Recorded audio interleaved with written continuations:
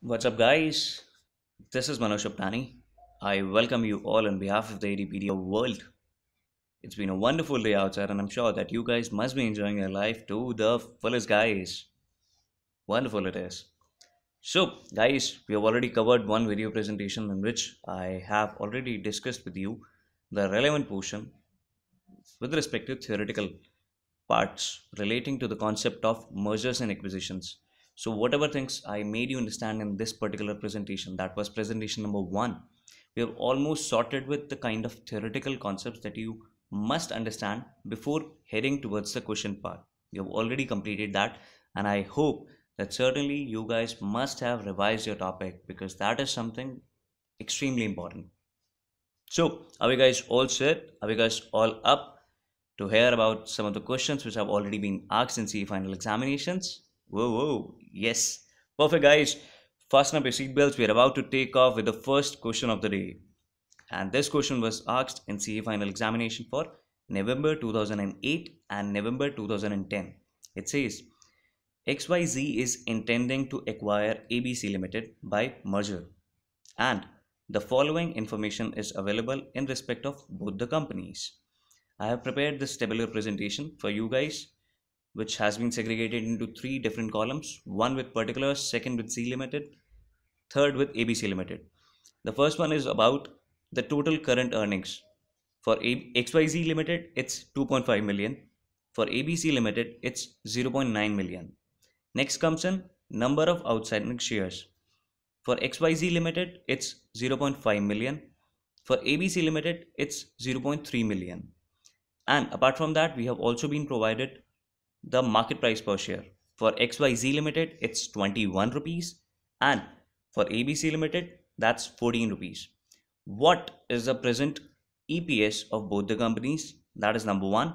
Number two, if the proposed merger takes place, what would be the new earning per share for XYZ Limited, assuming the merger takes place by exchange of equity shares and the exchange ratio is based on current market prices? Clear, guys? Sorted? And the third part, which the examiner is asking us to do, is what should be the exchange ratio if ABC Limited wants to ensure the same earnings to members as before the merger took place? Simple, sorted. Because any of the company, as a company, the company and its board members will definitely have this perception in their mind that whatever the kind of earnings we were providing to our shareholders should get the same earning or more earning once the merger takes place. Everybody is rational and practical on this front. Okay, you have got something in your hand, you'll always want something which is equal to that something or something beyond that something. So that's how life goes on, and the same thing is happening in the question as well. So this was the question which is asked in November 2008 and November 2010. It's a very simple question, guys. We'll try and sort out the question here itself before heading towards the solution part. Again, the same kind of strategy. So what should be the present EPS for both the companies? Simple, guys. Total current earnings have been provided to us in the question itself. That is 2.5 million for XYZ Limited and 0.9 million for ABC Limited.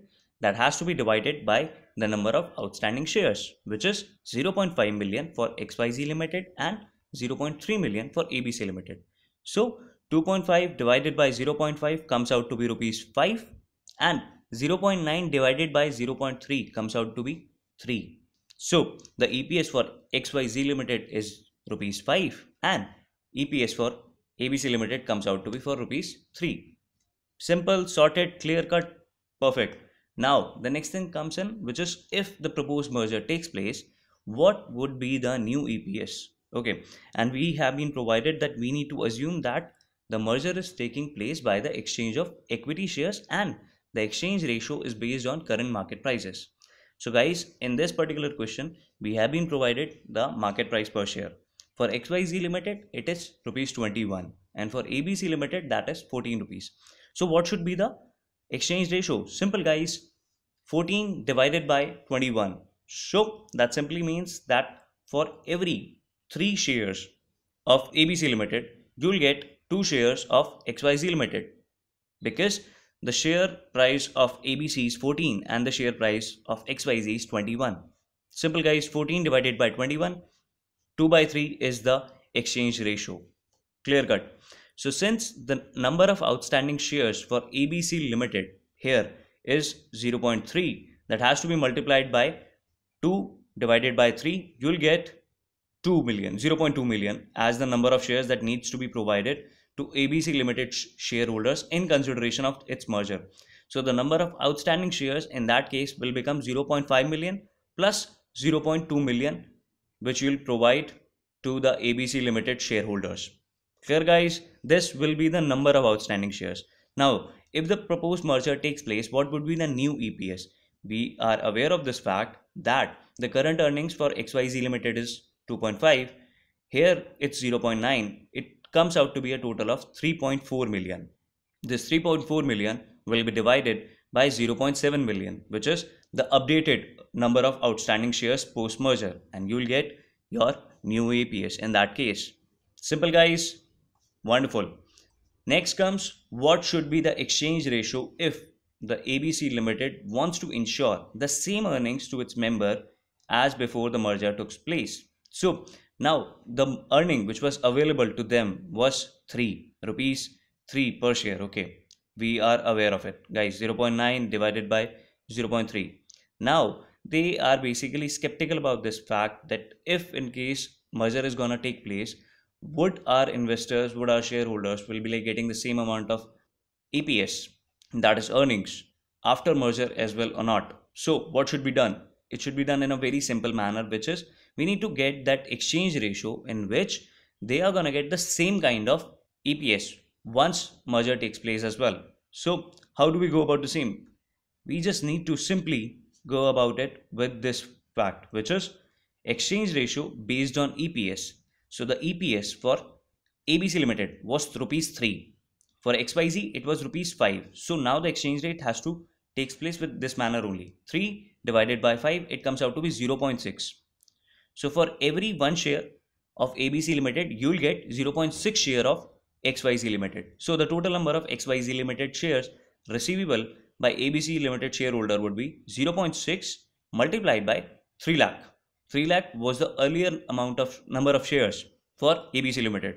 So now they'll get only 1,80,000 shares from ABC Limited. Again, the total number of shares for XYZ after merger, it will become 5 lakh plus 1.8 lakh, which comes out to be 6.8 lakhs. EPS after merger will be like very simple again, total earnings which was 25 lakh plus 9 lakh divided by the total number of updated shares, which is now in this case 6.8 lakh, and it comes out to be again rupees 5.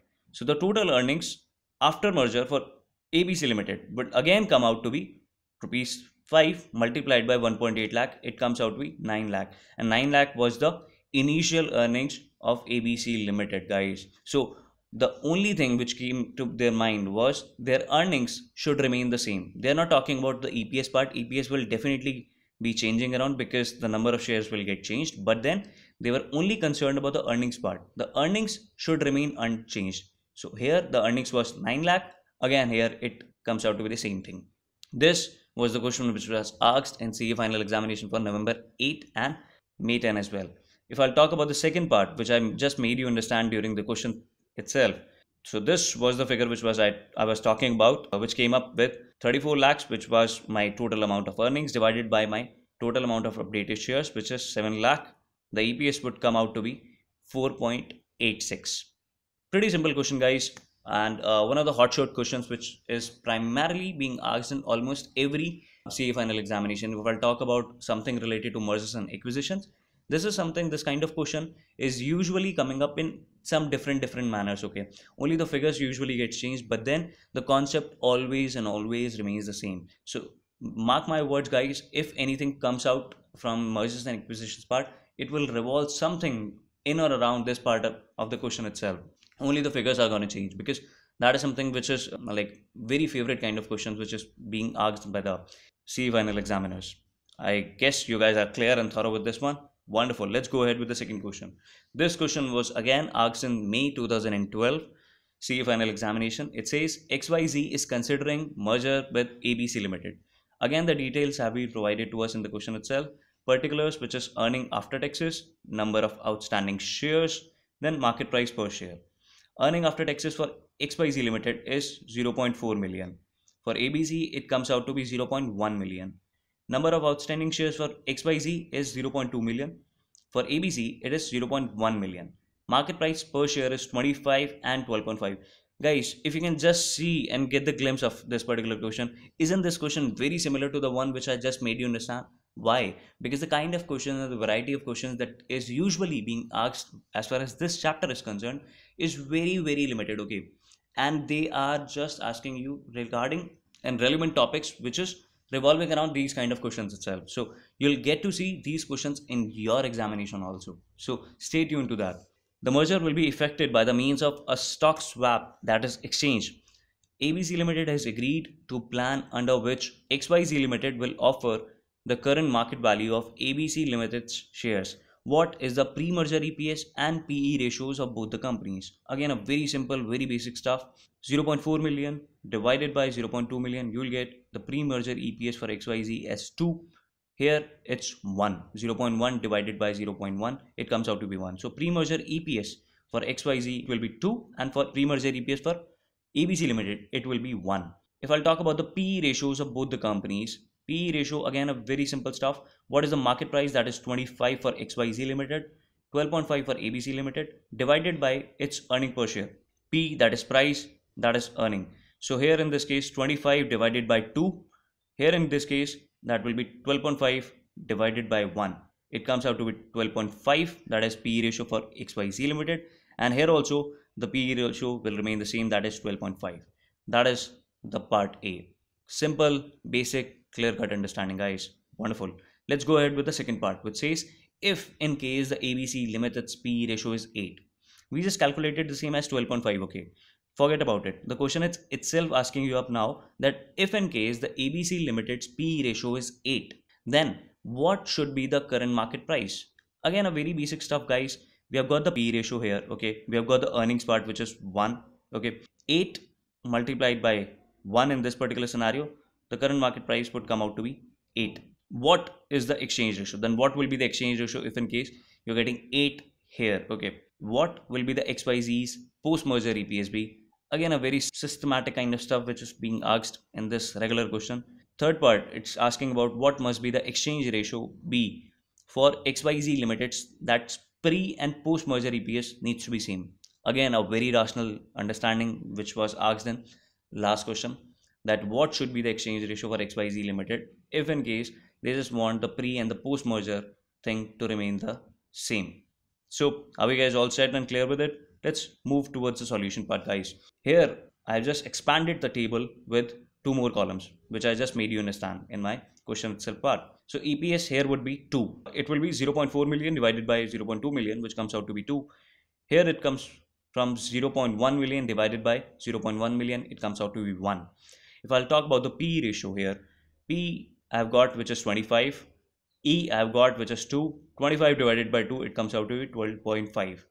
Here it is 12.5 divided by 1 comes out to be 12.5. Part A, simple sorted stuff. Cool, guys. Next one, the current market price for ABC Limited if in case the PE ratio is 8. Now since they have already provided us the PE ratio which is 8 in this question, EPS will be multiplied by PE ratio which is 1 multiplied by 8. It comes out to be rupees 8. Now they want the exchange to happen in this parameter only. So now the exchange ratio in this case would be the MPS of XYZ Limited divided by the MPS of ABC Limited. Since we have just calculated the market price for ABC Limited which is 8, we'll be ignoring this one because here it's part 2 and the question is directly asking us to presume the PE ratio as 8. So we'll consider this one. 8 divided by 25, which is the market price for XYZ Limited, the exchange ratio will come up to 0.32. So for every 1 share of XYZ Limited, okay, you'll get 0.32. For every 1 share of ABC Limited, you'll get 0.32 shares of XYZ Limited. So the number of shares of XYZ Limited available in exchange of ABC Limited, that will be 1 lakh multiplied by 0.32. How do I get this figure of 1 lakh? That was my earlier number of outstanding shares, which is 0.1 million for ABC Limited. So that has to be multiplied with the exchange ratio, the one which is updated now. So it comes out to be 32,000. So the post-merger EPS for XYZ Limited will be their earnings, their earlier earnings, which is 0.4 million plus 0.1 million, 4 lakh plus 1 lakh divided by 2 lakh was the number of shares for XYZ Limited plus 0.32 lakh, which comes out to be from this one. So your post-merger EPS for XYZ Limited will be 2.16. Clear, guys? Very sorted thing. Wonderful. So now they are asking us that what should be our desired ratio. Okay. Post-merger EPS of XYZ Limited, they have provided us that it has to remain the same. Okay. So what was the earlier EPS if I'll talk about? That was 2 in case of XYZ Limited. XYZ Limited company's shareholder want that even after merger, their EPS remains the same. Okay, sorted with this one. So what should be done in that case? Our total earnings have just become from 4 lakh to 5 lakh. Okay, we have just increased our earnings by adding ABC Limited's earning to XYZ, which is 4 lakh plus 1 lakh. So my earning is totally sorted with this thing, but my earning is going to be 5 lakh. Okay, now if I'll talk about the share thing, I've got shares for XYZ Limited as 2 lakh. Okay, so whatever thing that I need to play around is merely on the part of that is ABC Limited. Okay, ABC Limited's earlier shares were 1 lakh. Okay, I have to multiply it in such a way that my ER gets into such phase that the total post-merger EPS of XYZ Limited becomes 2, which is the required one. So simple stuff, simple mathematics. 5 lakh divided by 2 lakh plus ER multiplied by 1 is equal to 2, which is the required size. So then my post-merger EPS for XYZ Limited will become 0.50. Simple stuff, guys. 5 lakh divided by 2 plus 0.5 lakh. It comes out to be 2. So here in this case, if in case my post-merger EPS of XYZ Limited remains 0.5, then in that case, my overall post-merger of XYZ Limited will become 2. So this is what it's being asked in this question. Basically, it's not post-merger EPS of XYZ Limited. It is basically post-merger exchange ratio of ABC Limited towards the XYZ Limited share, which is gonna be 0.5 shares. So I can simply tell you that for every 1 share of ABC Limited, you will get 0.5 shares of XYZ Limited, so that you can get your desired exchange post-merger EPS of XYZ Limited as 2. This is what was asked in the question. This question was asked in May 2012, and the very similar questions are usually being asked in CA final paper if I'll talk about. So that was all with this particular presentation. I just hope that definitely you guys will revise your questions, because that is something which is extremely important for you guys. Do not forget to revise whatever things I'm making you understand over here. Okay, with this I'll say you thank you from my heart. Okay, if in case you have liked this video, if in case you have found it useful, if in case you found that the kind of relevance for this video is extremely good, so just share with your people around, because that is something which is extremely important for all of us. Sharing is caring, guys. Stay connected with me. I will see you in my next and the last presentation of the CE final examinations. Till then, take care. God bless you all. Sayonara. Bye.